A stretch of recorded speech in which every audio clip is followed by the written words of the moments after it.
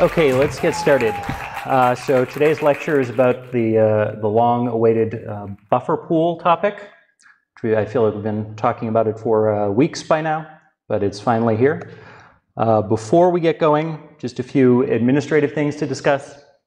So project number 1, which was released on Monday, will be due on Sunday, September 26th at 11:59 p.m.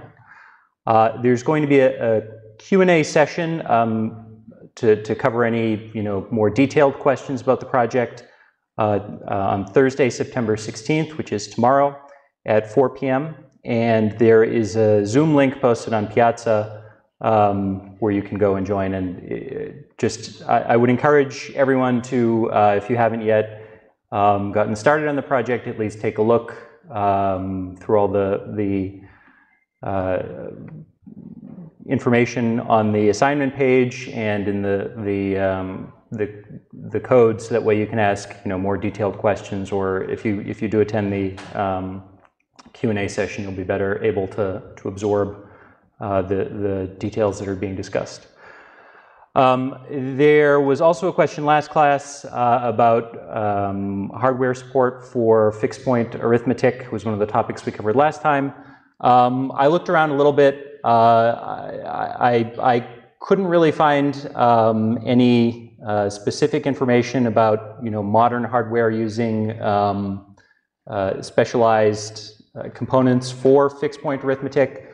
I think there were some early attempts at this, like the 1960s from IBM had some specialized hardware for it, but nothing recent or modern. I think I have seen some things where FPGAs have been programmed to handle it specifically, but other than that, I haven't seen any work on it. Cool. So kind of the two problems that we've been talking about so far. Problem number 1, which was the topic of some of the last lectures, was how does the DBMS represent database files on disk? Talked a lot about how database files are stored as pages, how pages are stored internally, and how tuples are stored within those pages. So that's kind of been the focus of the previous couple of lectures, and now we're going to be transitioning to talking about the second problem, which is how does the DBMS manage its memory and move data back and forth from disk. Remember, this is one of the important features we talked about, that we want the DBMS itself to manage rather than leaving it up to the operating system. So it's going to be an important topic in this lecture, and you'll see going forward.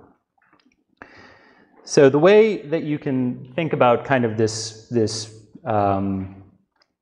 database storage and memory management problem is in two kind of dimensions. The first is in terms of spatial control, which is where we're thinking about where physically to write pages on disk. So where do we want to store the pages on disk for maximum benefit? And the goal is to be able to keep pages together, so co-locate them or have them laid out contiguously on disk if they're frequently accessed together by our applications. So if you have a query that needs to touch multiple disk pages, ideally what you'd want to be able to do is lay those disk pages out as close as possible together. And again, the reason, remember, you want to do this is because sequential access on disk is a lot less expensive than random access. So if you can seek to a particular spot where a bunch of the pages you'll need are for your query, then you can get all of those in one shot rather than having to seek around to a bunch of different locations on disk. So that's kind of the spatial control aspect. The second aspect that we need to consider is temporal control. So what this means is that when we're going to be fetching pages from disk into memory, we want the DBMS to be able to do it in a way that minimizes disk stalls. So what does that mean? It means that if there's a page that you need and it currently doesn't reside in memory, your query or your application, your program is going to block while the DBMS goes and reads in the page that you need from disk. So there's going to be this I/O stall waiting for a page to come in, and we want to try to avoid those as much as possible. So that means what we would like to have happen is the DBMS to figure out an efficient way to keep pages that are going to be accessed at the same time in memory together at the same time. So these are kind of the two different dimensions we need to consider when building our buffer pool. And we'll kind of talk about all the different ways that the system, the DBMS, is going to handle this. So just, I showed this slide in a previous lecture, and just to kind of hammer home this point, if you think about kind of the different time scales that are in play here, we have, data we can access in memory in the normalized scale is on the order of 100 seconds. Going to disk, traditional, disk is on the order of 16.5 weeks. So it's really important for us as DBMS engineers to figure out an efficient way to maintain this buffer pool to keep things in memory as much as possible. So again, so far we've kind of been talking at this disk layer. At the database file, you have your database file stored on disk. It's split up into a bunch of pages. You have this directory page that stores the mappings from page IDs to physical locations or offsets in the file. And this is kind of what's happening on disk, what we've talked about so far. So the next layer in the stack is this buffer pool, which we've referred to before. And the buffer pool is going to exist in memory. So just, again, thinking at a high level, there's this execution engine piece, which we'll cover in later lectures, but the way that the buffer pool is going to work is it's going to serve requests to the execution engine. So we have the execution engine, for example, issues a request for page number 2. There's no page number 2 currently in our buffer pool, so what the buffer pool is going to do is load the file directory first into memory, figure out where physically page number 2 resides, and then go fetch it so that we can return a pointer back to our execution engine. So this is kind of at a high level how the whole buffer pool process is going to work. So specifically, the topics that we're going to cover in today's lecture are, again, this high-level idea of the buffer pool, and specifically the buffer pool manager, so the piece of the software or the spot in the software stack that's responsible for managing the buffer pool. Sometimes it's referred to as a buffer cache. You may see that. But we're going to take a look at kind of the different algorithms that the buffer pool manager employs, including replacement policies for how to decide, which pages to read in, which pages to evict. And then finally, we're going to look at some other types of memory pools that can exist in the DBMS. So this is the agenda for the lecture, and then I allocated some time also at the end of class where we can just have a high-level introduction and discussion of project number 1.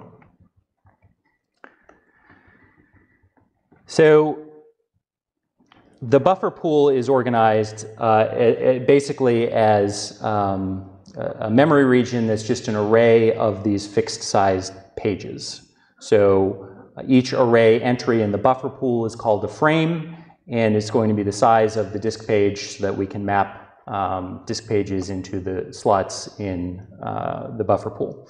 So when the DBMS requests a page, what we're going to do is essentially load or copy an exact replica of the page into one of these frames in our buffer pool. So for example, let's say we need page 1. The buffer pool manager is going to load that page and stick it in one of the frames in our buffer pool. Similarly, if we need page 3, that can go in the buffer pool.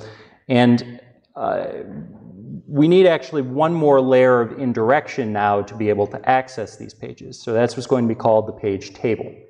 So the page table essentially keeps track of the mappings of the pages that are stored in memory. So similar to how kind of the header file, or sorry, the header for the file page directory keeps track of where the pages reside on disk. The page table is going to keep track of how the pages are laid out, where they exist in the buffer pool in memory. So here we have, the mappings from pages 1 and 3 to their frames in the buffer pool. The page table is also going to be responsible for maintaining some additional metadata about each of the pages, and we'll talk later in the lecture about why this is important. But for now, just keep in mind that we're going to keep track of things, for example, like a dirty flag, which is going to tell us, it's just a Boolean value that tells us whether or not the page has been modified since it was loaded into memory. So we can't make updates to things directly on disk. We have to load them into memory. If there's a write that happens, we want to notate that by setting this dirty flag. We're also going to keep track of things like a pin or a reference counter. So what that means is if we want a particular page to remain in memory in the buffer pool, we don't want it to be evicted. We're going to keep track of some kind of counter that lets us know that certain queries or applications are using the page, so it doesn't, the buffer pool manager doesn't evict it. So there, you can keep, all kinds of other metadata about pages, but just these are probably the most important ones that we'll cover. So again, if we want to make sure that page 3 stays around, we can just set this pin on it, basically just a counter that says some query somewhere is using it. Now if we have a bunch of these concurrently running queries and one comes along and wants to fetch another page from disk into memory, then we can run into these kind of concurrency issues where we have multiple threads or concurrent queries all accessing, trying to modify this page table. So basically what we do is a thread will set a latch on a position in the page table to prevent concurrent modifications to it, and then ask for the page to be loaded in. So page number 2 gets loaded in, and then we add this mapping from the page table to the buffer pool so that we know where it is, and then the thread can release its latch. So that's kind of how everything works at a high level, and throughout the lecture we'll go through the different algorithms that we use to do these evictions and loads from disk. So an important distinction, I said latch on the previous slide, so threads are going to put latches on the page table. There's sort of this long-standing feud between people who are in databases or database research and people who are in the broader systems community, or if you're coming from an OS course or something.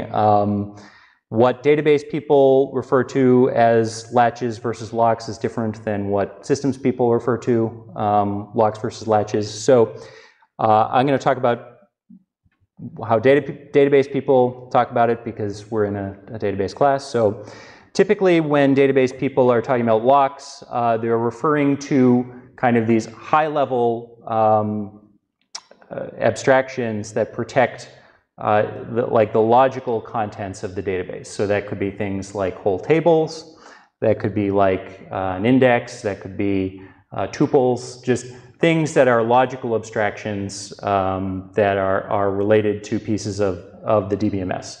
And the locks are typically held for the duration of a transaction. So we haven't talked exactly about what a transaction is, but you can think about like for the duration of a query. And it's important that if a query is acquiring locks, then it needs to be able to roll back its changes.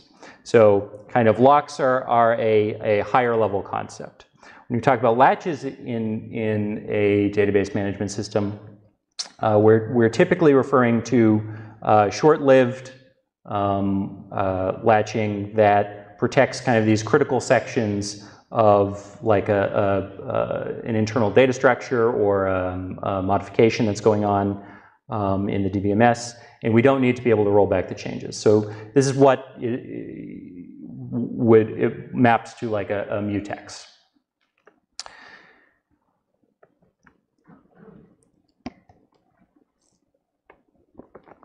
So again, I think I mentioned this distinction. So the page table resides in memory in the buffer pool, and the page directory resides on disk for the file. So the page directory is this mapping from page IDs to the physical locations of the pages. It could be an offset in a file, it could be a directory somewhere. But the point is this needs to be persisted so that way we can load it in the future in order to track down individual pages we might need. The page table is just going to be in memory. It's ephemeral. We don't need to persist it. So the page table can get built up over time as we're executing queries, and then, you know, if the system shuts down or we lose power or something, it's okay if it gets wiped out. We don't need to keep track of it for the future because, you know, when we start up again and we start issuing new queries, it's going to look completely different. So it's kind of just this in-memory data structure that allows us to track page IDs where they're located in the frames of the buffer pool. There's a question, yes?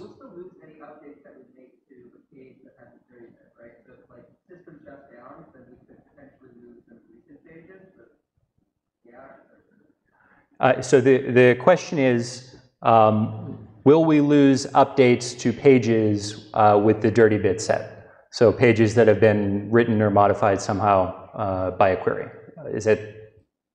Yeah. So yes. So if there are pages stored in the buffer pool with the dirty bit set, it means that they were modified by some query and they have not yet been persisted to disk. So we haven't really talked about transactions or transactional guarantees yet, but typically the way that's going to work is if you have a query that's running in a transactional manner, then you don't want to say that your query is complete, or it's called committed. You don't want to say that your query is finished executing until all of the changes have been persisted to disk in some way.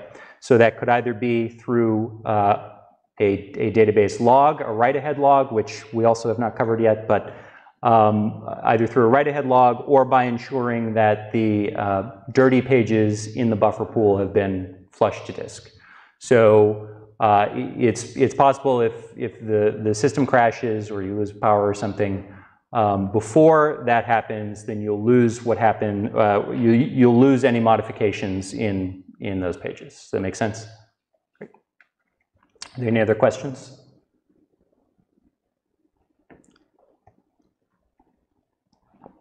Great. Okay. So kind of just a recap. That's the difference between, you know, page table, page directory. Page table is in memory in the buffer pool. Page directory is persisted on disk. So when we're trying to figure out kind of how we're going to lay out or decide which pages are going to exist in our buffer pool, we have two ways of doing it. And there's trade-offs between the two. We'll kind of discuss and see cases where one might be preferable over the other. But these are kind of at a high level the two competing approaches. On the one side, you have some kind of global policy for your buffer pool, which is going to make decisions for all active transactions or queries. So it kind of sees all of the queries that are running concurrently in the system at one time, and it tries to best figure out how to manage the buffer pool globally. On the other side of the spectrum is this idea of local policies where individual transactions or queries are going to allocate, deallocate, you know, load and evict pages on a per query basis. So they're only going to consider, you know, the execution model that they have. They're not going to think about any of the other concurrently running queries in the system at the same time. Now, this doesn't mean that, you know, we don't share pages, so the pages are still going to be shared, but when we're making decisions about which pages to either load or evict from the buffer pool, we're just going to consider the needs of individual queries. We're not going to try and globally optimize across queries. So kind of there are trade-offs to using each. We'll go into the details about some of those, but this at a high level are kind of the two options we're trying to balance.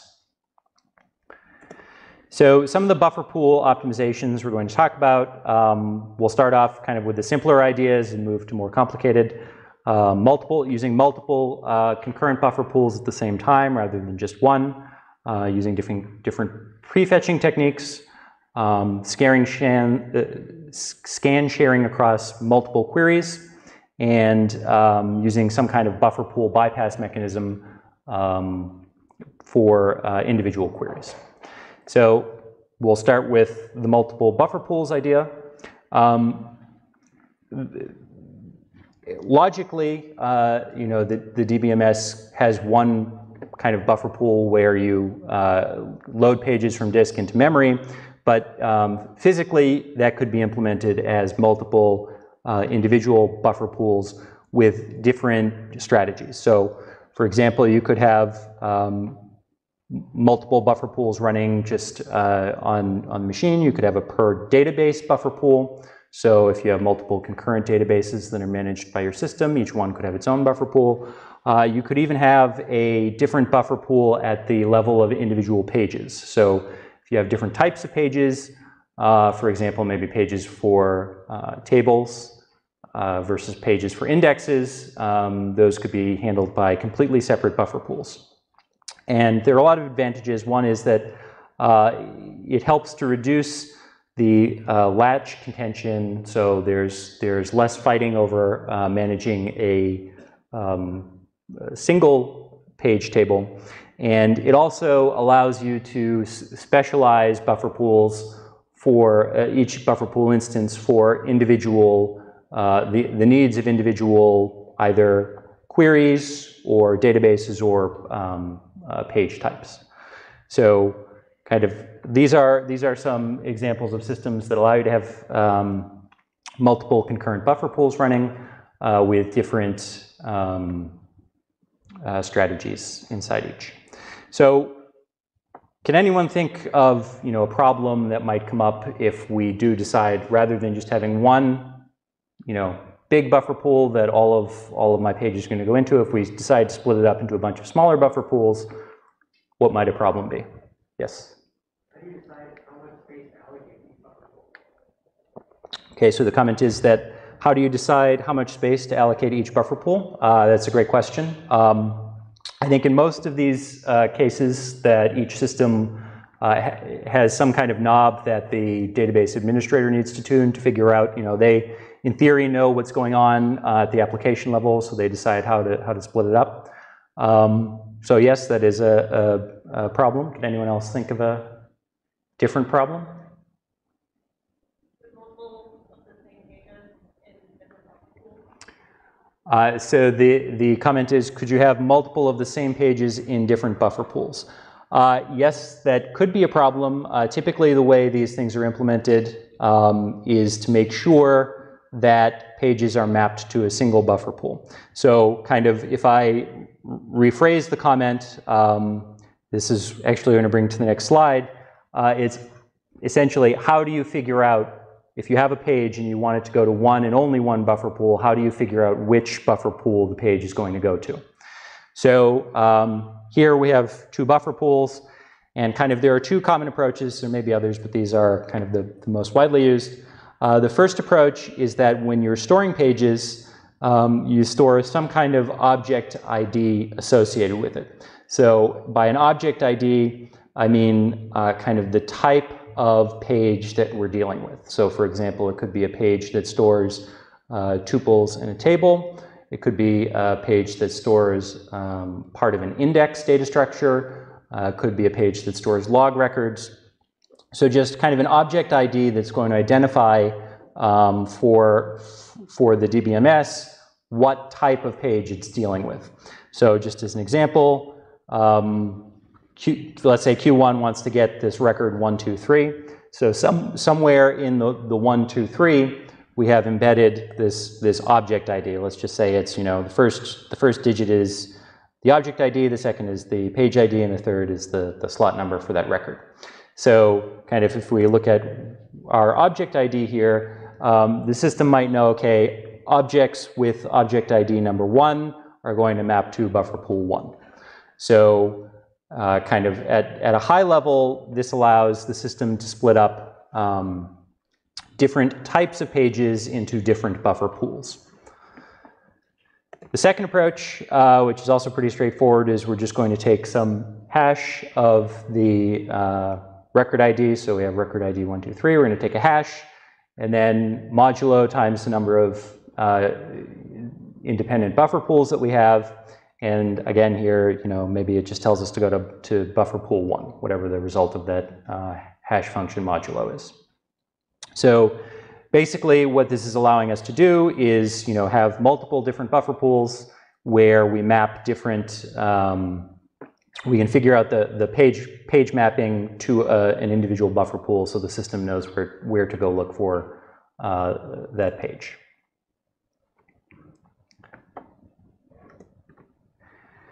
Okay, so the next important optimization we're going to talk about is prefetching. So kind of the idea is that the DBMS can go and prefetch pages based on a query plan before they're actually needed. So kind of what we've looked at so far is we have a query executing and we fetch the pages as they're needed for processing, but there's nothing stopping the DBMS from in advance, before the pages are actually needed, going and fetching them from disk and loading them into the buffer pool for us. So we'll look specifically at these two types of plans. There are many others, but just these two query operators here kind of illustrate the point of having some intelligent prefetching mechanism. So the disk pages are again laid out in order. Remember, it's a heap, so they're unordered, so they might not be in this exact order, but just for illustration purposes, they are. So imagine we have a query that comes in and wants to start accessing pages. So Q1 starts executing. First, it accesses page 0. We load page 0 from disk into the buffer pool. Then it moves on and accesses page 1, loads page 1 into the buffer pool. Now, if this is a sequential scan, Q1 is going to need to access page 2 and page 3 next. So we've already done 0, now 1. It's going to need 2 and 3 next. So why not allow the DBMS to map these pages ahead of time for us into the buffer pool so we don't have to wait for them to be mapped? So the DBMS can perform some kind of prefetching, figures out, okay, let's put page 2 in this empty slot down the bottom. Page 3, well, we already used page 0. We don't need to look at that again, so let's evict that and load in page 3 into that slot there. So now, when query 1 moves on to page 2, we find out it's already in the buffer pool, and if kind of we keep this pattern up, then Q1 is never going to be blocked waiting for some kind of disk or file I/O stall.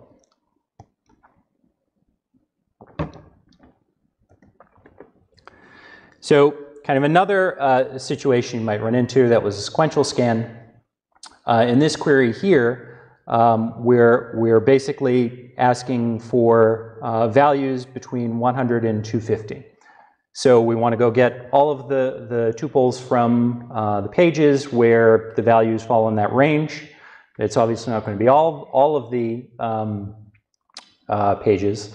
So we can use a data structure called an index, and again, we haven't really talked about indexes. This typically they're index data structures that are used most widely are B trees or B plus trees. We'll cover them in a later lecture, but you can think of this just for now as basically like a binary tree. So just a standard tree data structure. So at the root node, we're going to have page 0, and kind of the pages descend from there. So if this tree is organized based on kind of the value that we're searching on, then all of the values are sorted in this order here, and we can, rather than having to scan all of the pages in the file, we can just traverse the tree, which is going to tell us which pages we need to go and look at. So we're going to start kind of at this root page.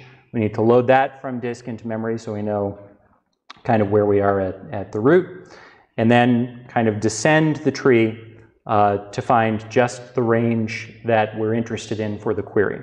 So kind of we start at the root, get that page in, get the next page in, and so forth, until now we get down to the leaf nodes, and all of the leaf nodes have pointers connecting them, so we can just sort of scan right across in consecutive pages for the a range that we're interested in. Now you'll notice that here the pages we have consecutive are in the leaf layer are page 3 and page 5. So what we're going to have to do is some kind of more intelligent prefetching.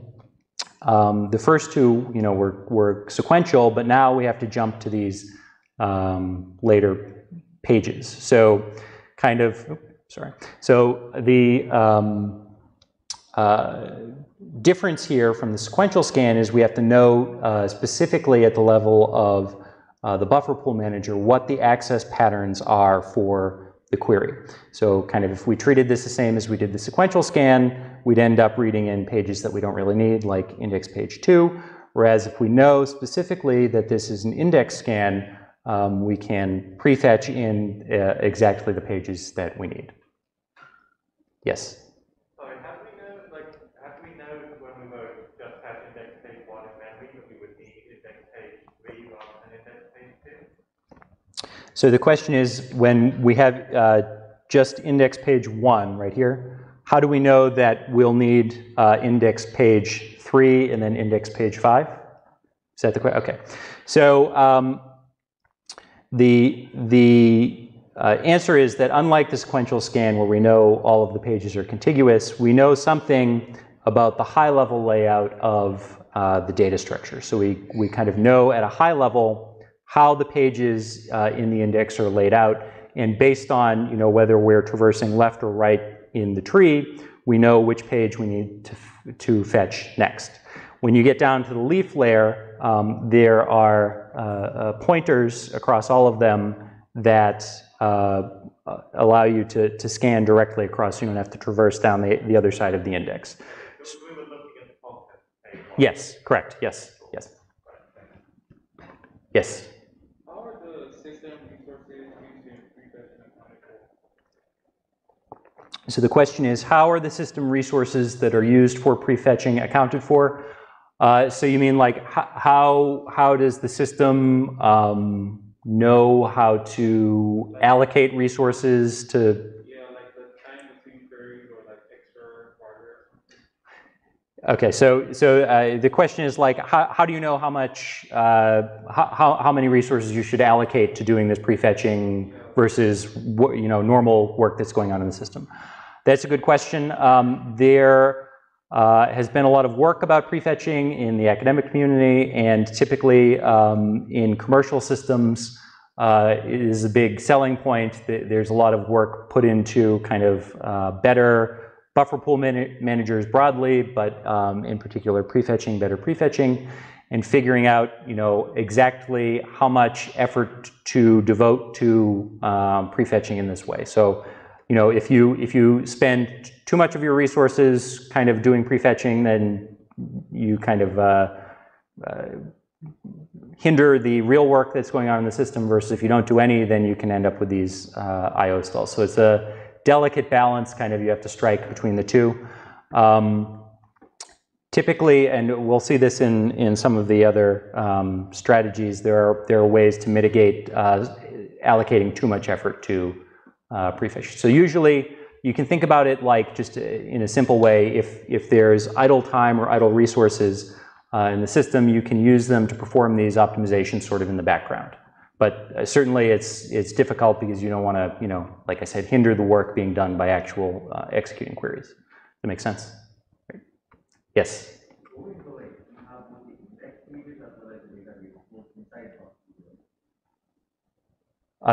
So yeah, sorry, you're asking the database. I don't know if I find a data term. That was interesting. So your statement is that the database files as well as the index pages are both stored in the buffer pool? Yes, they are both stored in the buffer pool.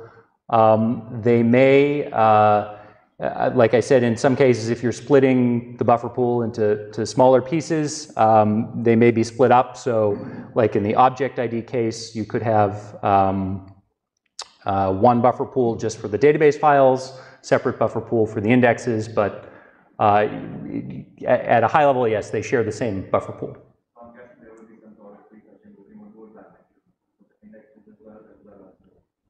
So the statement is there, or there should be prefetching in both dimensions, both for the database pages, file pages, as well as the index pages. Yes, so you could have, I guess it depends, sort of if you split it up into multiple buffer pools, you could have one prefetcher per buffer pool.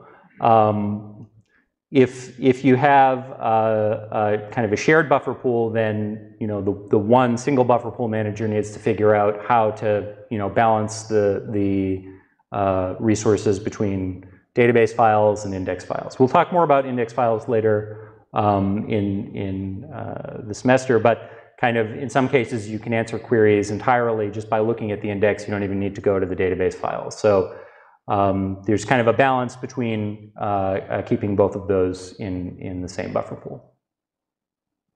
Yes? What is the number, like below the tree?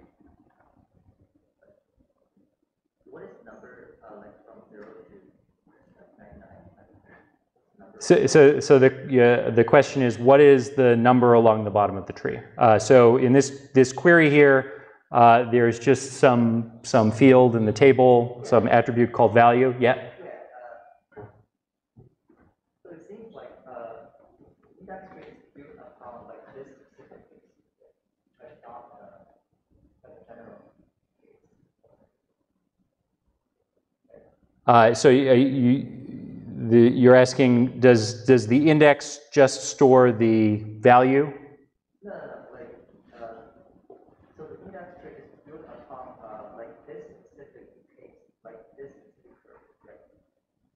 I understand. So the question is the index built exclusively for this query, or does it depend on this query? The answer is no. So indexes are data structures that are built independent of queries. They're just maintained by the system, but they can be used to answer many queries. So just think about this for now, just like a binary tree that we're going to store that sorts these values between 0 and 399 or whatever it is. Those are stored in the database file in pages, so they're part of tuples that live in pages in a database file. We're just building this auxiliary data structure that sorts those values for us. And that index can get built by the system and then reused to answer as many queries as you have that touch that value. Does that make sense?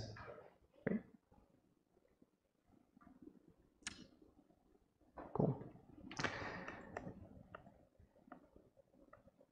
Okay, so if there are no more questions about prefetching, then we can move on to the next optimization. It is called scan sharing.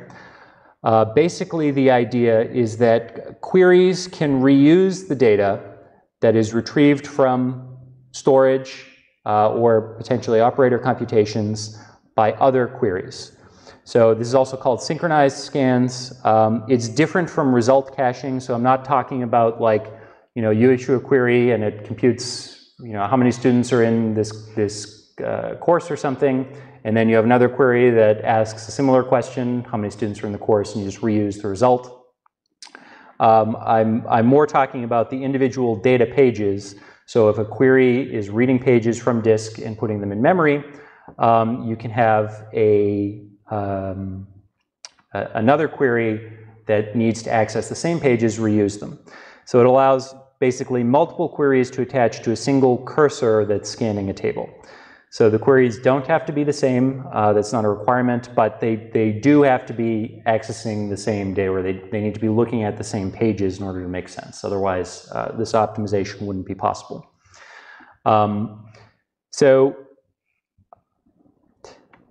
basically, you can think about it like if there's a query that wants to scan a table and you have another query already scanning the same table, the DBMS can attach the new query, the second query's cursor to the existing cursor. So cursor is just an iterator basically over the pages in a table.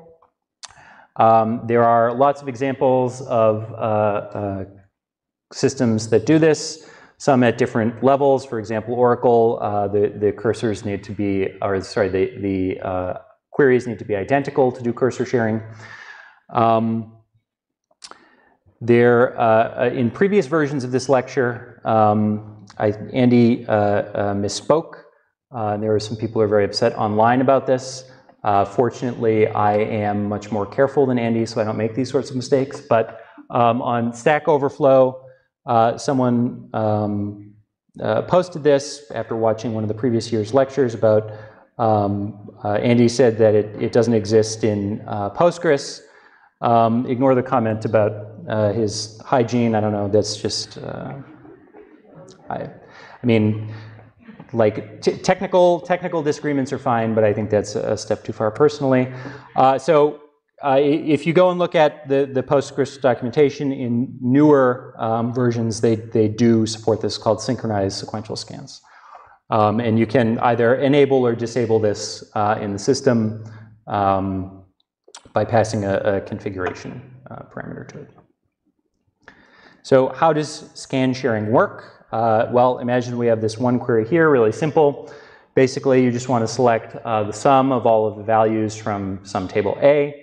So again, we're going to go get the disk pages that we need. So first, query 1 is going to fetch page 0, page 1, page 2. So when we move on to page 3, we need to figure out, hey, let's evict a page. We'll talk more about how to choose pages for eviction in a minute, but basically, we need to take page 0, throw it out, and replace it with page 3. So now imagine at this point in the query executions, we're already down to page 3 here, another query comes along, we'll call it query 2, and it's trying to do basically the same thing, except instead of computing a sum, it's computing an average. So kind of the same scan over the table, just a different aggregate. So it's going to have to look at all the same pages. So we could start query 2 up here and start scanning from the beginning, but kind of, we've already looked at those pages for query 1. So an alternative that we can do in this scan sharing approach is we're actually going to attach query 2's cursor to query 1's cursor and start from the same position in the scan. So we're going to start at page 3 rather than at the beginning. So now they're going to go together through the remainder of the pages, 4 and 5, and now query 1 is finished. It looked at all the pages it needed to. Query 2 needs to restart from the beginning and kind of scan through only the pages that it hasn't seen before. So it knows, it started at page 3, it has to go back and look at the pages that query 1 already looked at before it started. So this is a good example where we talked a lot about how the relational model and SQL doesn't assume any kind of ordering. It's just a set or multi-set algebra, so there's no relationship with how or in what order tuples are stored, and this is an example of how you can still get the same sum, you can still get the same average, depending on where you start in the scan, looking at different pages. So in some cases, in particular if you have some kind of limit clause on your query, this can cause a problem, because now if I issue this query multiple times, I could potentially get different answers. So there's no determinism that forces the DBMS to give me the same 100 tuples. I could issue this query 2 times in a row and get 2 different results, assuming there are more than 100 tuples. But kind of this is something to be careful about if you're trying to impose or assume ordering logic for a limit. If there's no ordering clause, then a limit can give you, just 100 tuples from any of these pages, and it's equally correct. Okay, so are there any questions about scan sharing? Yes? Isn't this a very difficult problem? Like, because let's say you have multiple queries running, then you have to decide which one to pick for cursor sharing. There has to be a specific logic for that. And moreover, you will have to store that query for some time because you have to synchronize, because only then you can attach it, right? So there's two parts to the question. The first part is, imagine you have multiple queries running, so more than just two. You have to figure out which query you want to attach to, right? Because you could have multiple running. Yes, that's a good point. There are probably different trade-offs depending on, so these two queries are scanning the exact same range.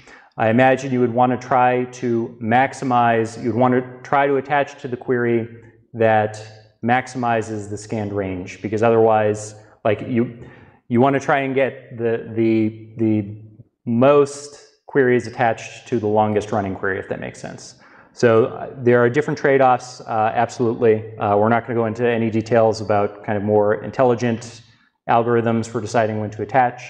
There's a research project recently, kind of, they would start scans only from the beginning. You get like, I don't know, thousands or something of these concurrent queries. They all attach to one scan, scan all the way through to the end. And any new queries that came in since then just block waiting for the loop to get back around to the beginning. So there is a fair amount of logic or difficulty that goes into achieving that.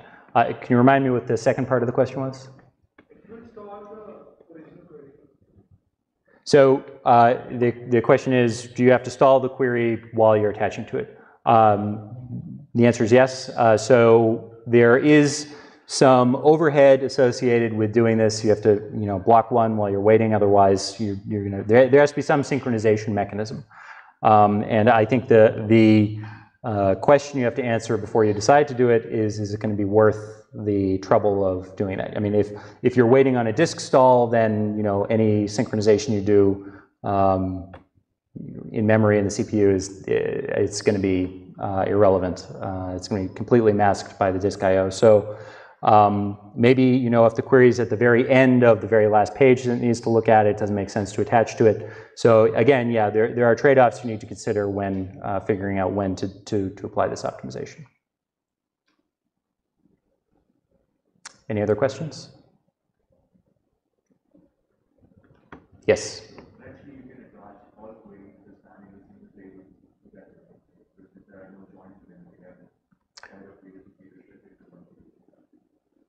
one. So the question is, can you attach all queries to the same cursor, the same scan together? And if I didn't catch the part about the joins. If they're on the same table, if there are joins, then of course. If there, okay, so sure, you could attach in theory, as many queries as you want to the same scan. If there are joins or other sorts of things that access pages from other tables, then yeah, I mean, I guess you could attach queries to individual scans in a query plan. So imagine, they all happen to scan this table A, and then query 1 scanned table B next, and query 2 scanned table C. They could attach for the same portion of table A scan that they're doing, and then diverge for the other two. Sure, you could have arbitrarily complex schemes like that. But again, you kind of have to weigh the overhead of kind of figuring out the best scan sharing plan versus actually doing it. So the advantages it would give you. Does that answer the question? Great. Okay. So the next, I think this is the last one, optimization that I want to talk about is buffer pool bypass. So basically, what the sequential scan operator is going to do is it's not going to store the fetched pages, it's not going to persist the fetched pages in the buffer pool in order to avoid overhead. So basically, what this is doing is, it fetches it into the buffer pool, and then it says, okay, I'm never going to need this again, so you can overwrite it or evict it right away. Because you're doing this sequential scan, you've already looked at pages, you don't need to look at them again. So this, in theory, is pretty straightforward to do. There are some tricky details around it. They're called different, I think they're called light scans and Informix, and different systems supported in varying degrees. So, okay, so those are all of the kind of optimizations we're going to talk about at the level of the buffer pool. The next piece we need to get to is the different strategies for replacing pages in the buffer pool if the buffer pool fills up. So most disk operations that we're going to perform go through the APIs provided by the OS. Remember, we talked about mmap or alternatives like read and write. And unless you tell it not to, the operating system is going to maintain its own file system cache. It's usually called the page cache. Basically, what this is the operating system, when you're requesting to read a page from disk, what's going to happen is that request is going to go to the operating system. The operating system is going to go, if it's not already loaded, going to go fetch it from disk, load it into the page cache, and then return a pointer to the page to you that you then have to copy from the OS page cache into user space. So you're ending up with a redundant copy of the page here, one stored in the OS page cache, one stored in your buffer pool that you've implemented. So what most DBMSs do is use this O-direct flag to bypass the OS's page cache. So basically you're telling the OS, just, read this page in for me. I'm going to take care of it. Don't cache it. Don't keep it around. I'll take care of it from here. So if you rely on this kind of caching mechanism from the OS, you have all these different bad properties that we talked about in the previous lecture. So kind of what most systems do, again, is use this O-direct flag to prevent the OS from keeping a separate redundant cache in the page cache. So there are different strategies that we can employ to figure out which pages to keep around in memory when the buffer pool fills up. So we need, we're out of space. We need to free up a frame in order to get a new page in. How are we going to decide which pages to get rid of or evict from our buffer pool? There are different goals kind of that we need to balance as we're deciding on an algorithm to use. And they include, correctness. We don't want to have any issues where our data gets corrupted, for example, by throwing away or not properly writing out dirty pages. We want our answers to be accurate. It's a similar concern. Speed, we want to do the replacement quickly. If you spend all your time thinking about, the optimal page to evict, then you might spend more time doing that than actually the benefit you would get from having an intelligent algorithm. And finally, we need to be worried about how much metadata we're storing in order to do the eviction. So we kind of need to, in designing an algorithm, choosing an algorithm, we need to balance all of these concerns. So the most straightforward one, and this is used in a lot of places in different systems areas, is called the least recently used, or LRU policy. Basically, what we're going to do is for each page, we're going to maintain a single timestamp of when it was last accessed by a query. So just one field that says the timestamp of when this page was last accessed. And then when the DBMS needs to evict a page, it's pretty straightforward. We just go and find the page with the oldest timestamp, which means that it was least recently accessed. And kind of the intuition here is that, more recently used, so pages that we have accessed more recently are going to be more useful. So this could happen, if there's skew in your workload and there are a couple pages that you need to access frequently, it could come up with that, or different other access patterns. So there's some kind of temporal aspect of the access that, the intuition is we want to get rid of. If we haven't looked at the page in a while, we can just get rid of it. And of course, you can keep the pages in some kind of sorted order using some kind of data structure, like a heap data structure or something, to figure out, which one is the least recently used one you want to evict. So kind of a little bit of a variation on LRU is this clock strategy, and this also gets used a lot. It's basically like an approximation of LRU. So rather than storing a complete timestamp per page, we're just going to allocate essentially one reference bit per page. So when a page is accessed, we want to set the reference bit to 1. And we're going to put the pages basically in this circular buffer with, you can think of it like a clock hand that's visiting each of the bits. So the clock hand is going to sweep past it. If a page's bit is set to 1, then we're going to set it to 0, which means it hasn't been read since the last time we looked at it. Otherwise, we want to evict it because we haven't looked at it since our last pass. So I can show kind of a visual example here. This might make sense. So we have all these pages in our buffer pool, and let's set all of the reference bits to 0, which means we haven't looked at them. We're going to access this page 1 here, which means we're going to update the bit to 1. We've looked at it. And we're going to have this clock hand that's going to sweep around the pages. So again, the clock hand starts at page 1. It sees that the reference bit is set to 1, so we're going to set it to 0. Now we're going to move on to the next page. In this case, it's page 2. The reference bit is set to 0, which means we haven't looked at it since the last time the clock hand passed, so we're going to evict it. We just throw it out. We don't need it anymore. The assumption is that it was not used recently, so it's not important for us to keep around. So then we replace, that page with page 5, and let's say that in the meantime, page 3 and page 4 both got access, so we update their reference bits, and kind of we can keep moving the clock hand around to reset the bits until we get back to the page 1 where we started. And if we notice here, the bit wasn't set to 1 in the interim, so that means it's 0, it hasn't been looked at recently, we can evict it. So we can throw that out and replace it with a new page. So does this make sense? Yes, question?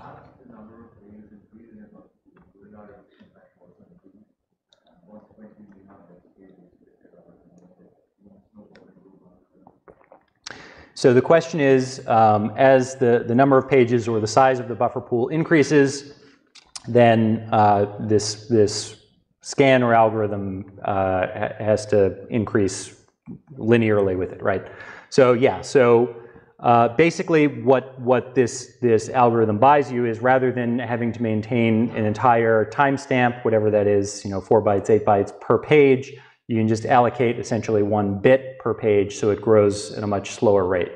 So when you're doing the scan, I mean, it's the same as maintaining the previous LRU strategy. You just scan through in a forward pass, looking for pages to evict until you find one, and then you can throw them out. Does that make sense? Yes. So the idea of reference bit here, that's something entirely distinct from the notion of page 10, right? The question is this replacement strategy distinct from whether or not the page is dirty? Whether or not it's in use right now or something. So whether it's pinned? Yeah. Okay, so is this separate from whether or not it is pinned? Yes. So this is so a pinned page is something that we want to make sure doesn't get evicted. This strategy is just to decide whether or not we think a page will be used in the near future, so we should keep it around and not evict it. So yes, they are distinct. Yes? When you add a page to the buffer, should reference be set to 0 or 1 by default? So when it's added, so the question is, when you add a page to the buffer, should it be set to 0 or 1 by default? So maybe this is just the animation here, but when a page is added, what's going to happen is the clock hand should already be at that slot. So we don't need to, because the clock hand is already at that slot, we don't need to set the bit to 1. Because what we want to know is, If we've loaded it, then we know it's used. We want to know if it was used again in the time it takes the clock hands to work its way all the way back around. So that's why it's set to 0 when the page is first loaded. Yes? So does the clock hand always start at the same rate for each time? So the question is, does the clock hand always start at the same position? Yeah, I mean, just think about this as like an array of bits. And you start at the 0th position, and you work your way until you hit the end of the array. And then once you get there, you just start again at the 0th position. So when you need to find a page to evict, you stop there, do the eviction, whatever. And now when you need a new page, you just scan forward until you hit the end, and then you loop back around. So it's like a circular buffer of these bits. So we start with like the last time we do this, and like for this time we just continue to. Yeah, so the statement is that you start with the last position where you did an eviction, you continue forward from there. Yes, that's correct, yes. Yes? With the n-ary, you can have like an in-time eviction as soon as you make the stuff. Is this similar to that? Like, does it start as soon as you need it, or is it simple sequential DC which keeps running? So the question is, in LRU, it's kind of on-demand eviction where you only evict pages when you need a new one. Is this the clock algorithm the same thing, or is this some kind of like background process? It could be either. There's no. I mean, I think you could preemptively evict pages in LRU too. You could preemptively evict the least recently used ones to make space. For simplicity, kind of, we're just talking about it here as you only do it on demand. But if you think about like how prefetching works, then if you want to go ahead and prefetch some pages in and you need space, then you could do this, apply this preemptively. So the algorithm doesn't depend on it happening either on demand or as some kind of like background process.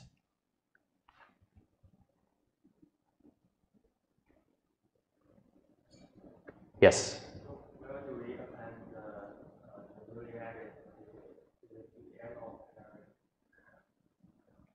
So I think your question is, do you append newly added pages to the end of the array? Do you mean for the clock bits here? Okay. Yes. So if you're increasing the size of the buffer pool, then yes. Usually, what we do is we have a fixed size buffer pool, so we know how much space we want to allocate.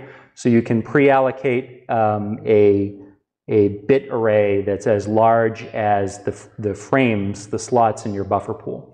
If you want to increase the size of the buffer pool, then you have to increase the bits in the array. Does that make sense?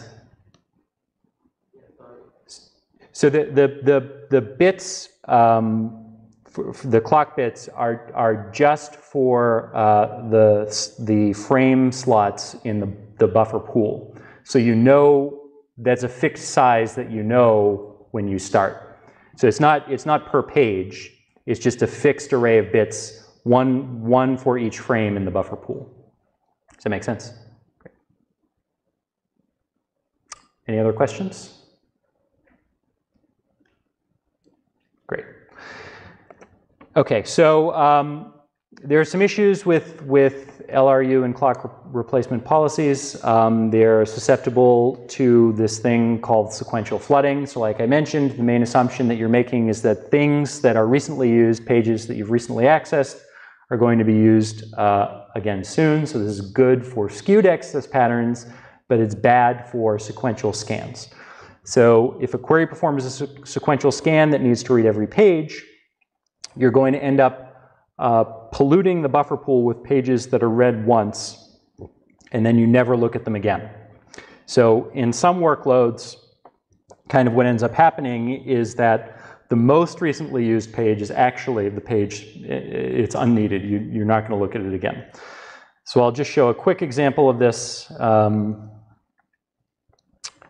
how that might look. So this query again, query 1, needs to scan through all of the pages to find where ID equals 1. So first we're going to get page 0. We're going to load that in.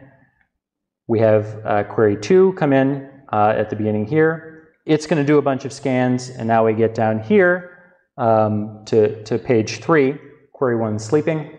Well, what's going to happen is now query 2 needs a new page. The least recently used page was page 0, so we're going to evict that. Page 3 gets swapped in. Now we have query 3 come online, and sorry, that's mislabeled there. Query 3 comes online.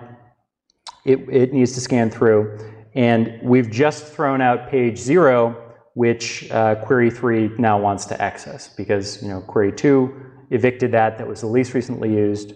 Query 3 now has to have this kind of thrashing that happens where pages that were used least frequently aren't going to be needed again. So are there any questions about that? I just want to try and hurry up here. There's a few more things we have to cover, and I also want to allocate some time to the project if there are any questions about that. Great. So some better policies you could have are, for example, l-ary UK, where basically rather than tracking whether or not something, just the most recent timestamp that something is accessed, you're going to look at the history of the last k references. So I just assume k is 2 for now. You keep track of the 2 most recent timestamps when something was accessed, and then you can kind of compute the interval between subsequent accesses. And you can look, okay, what was the time interval? Was it a long time? Was it a short time? If it's a long time, then it doesn't get accessed that frequently. We can throw it out. If it's a much shorter time, we might want to keep it around. You can also do more advanced things if you think about into the future, like, okay, the average access interval between these 2 pages is, I don't know, every 10 minutes or something. You might be able to project, okay, 10 minutes from now I'm going to need this, so you can kind of do some more intelligent prefetching there. But basically the idea is, rather than keeping around only the most recent access timestamp, which in the sequential scan case could be misleading, we want to keep around multiple timestamps to keep track of intervals. And again, there's this trade-off between how much metadata, what's the overhead of the metadata we're storing, what's the overhead of trying to figure out these intervals, and trying to figure out the benefits that you get from this more intelligent strategy. So another alternative is to use some kind of notion of localization, where again on a per query or transaction basis, we're making eviction decisions, and this minimizes the pollution of the buffer pool, but kind of, you run into this struggle between the global optimization problem for multiple queries versus the making decisions just based on a single query. Another better policy might be to provide priority hints based on different access patterns. So if you think back to the index example, the DBMS knows kind of the access patterns for accessing an index versus a sequential scan. So you can provide hints to the buffer pool about which pages are important and which ones we might not care about. So for example, imagine we're just doing some, inserting some contiguous IDs. Since the values are monotonically increasing, they're always going to get inserted kind of on this right side of our tree. So our access path here is always going to be down this side when we have to do new insertions. Conversely, if you have kind of a scan that you want to perform, your access path might be different. But one thing that they have in common is that you're always starting at this root page. So you always have to start at the root of the tree in order to traverse down it. So one hint you may be able to provide to the buffer pool manager is that you should keep this root page around. Both of these types of queries are going to need it, so it's an important thing you might not want to evict. So the question about dirty pages from way back in the beginning of the class, there are trade-offs to consider here. So it's fast. If you have a page in your buffer pool that's not dirty, you can just drop it. You can overwrite it. We don't need to keep it around because there have been no changes and it's backed up on disk. We can always get back to it if we need. So we can just overwrite it. It's slower if you have to evict dirty pages. So the DBMS has to go and get the page, write it back to disk to ensure that the changes are persisted. So there's kind of this trade-off between fast evictions versus the writing dirty pages, if based on when things will be read or accessed again in the future. So typically what you'd prefer to do is to evict non-dirty pages because you don't have to incur any writing, you can just overwrite them directly. Background writing process, basically the DBMS can periodically walk through the page table and write dirty pages to disk. This is similar to kind of the question about on-demand versus kind of some background process that's doing the evictions. Think about it just like an optimization the DBMS in the background could be doing.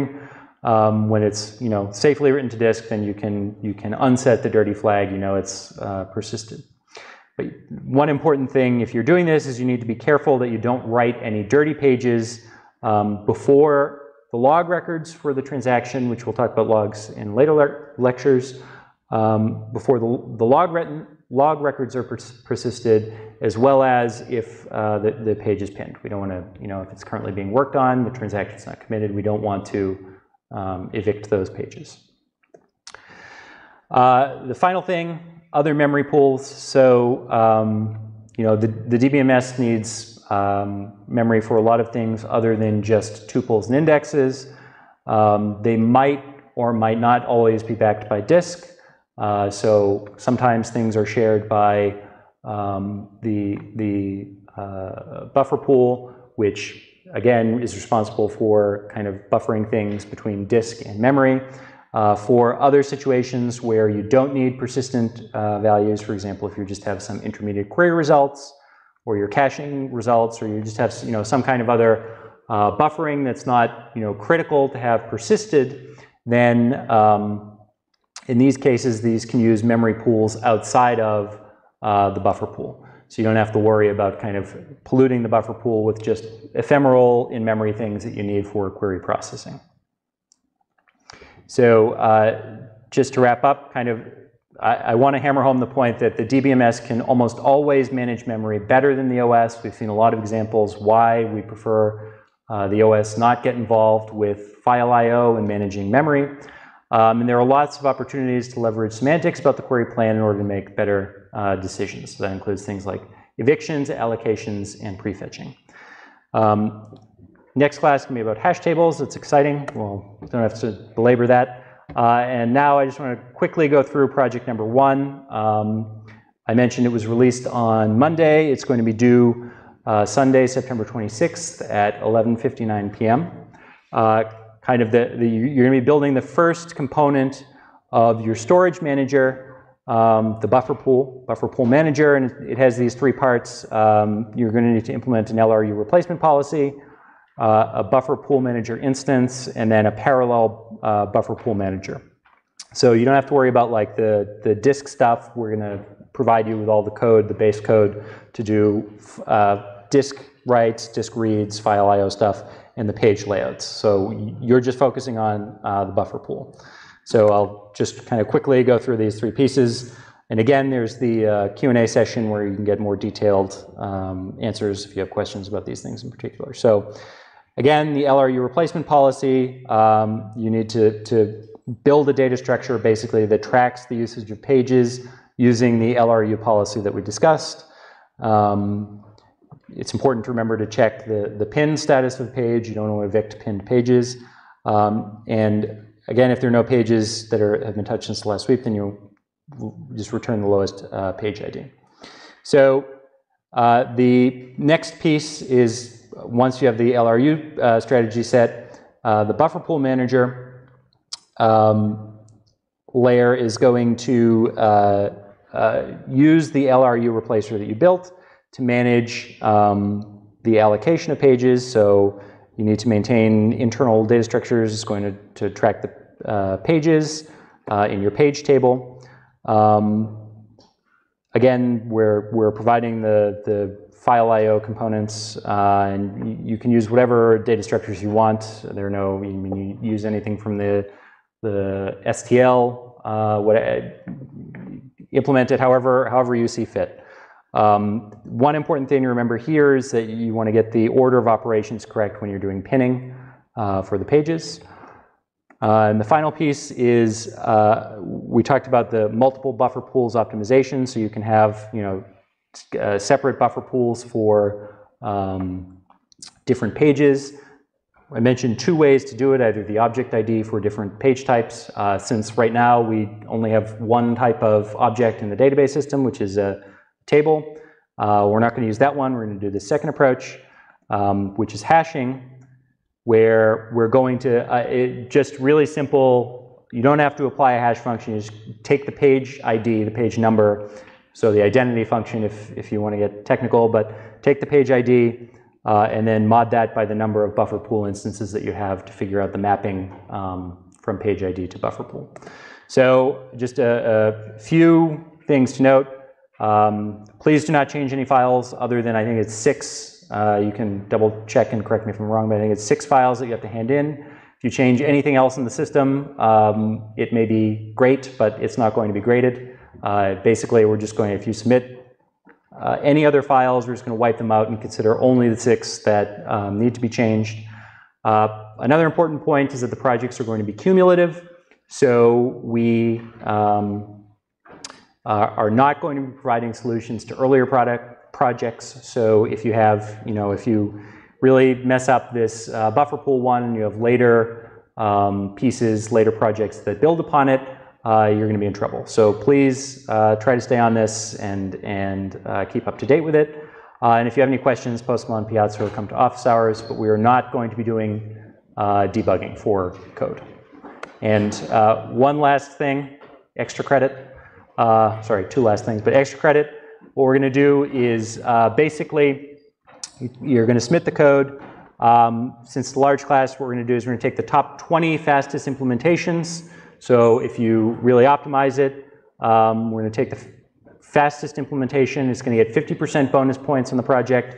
The implementations that are in 2nd through 10th place are going to get 25%, and the 11th through 20th place are going to get 10% bonus. And this is very important.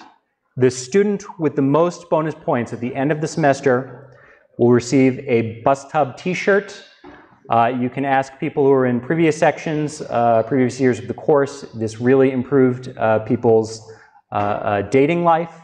So this is a highly sought after prize that you really, really want to make sure to get. So thank you, and I will see you next week.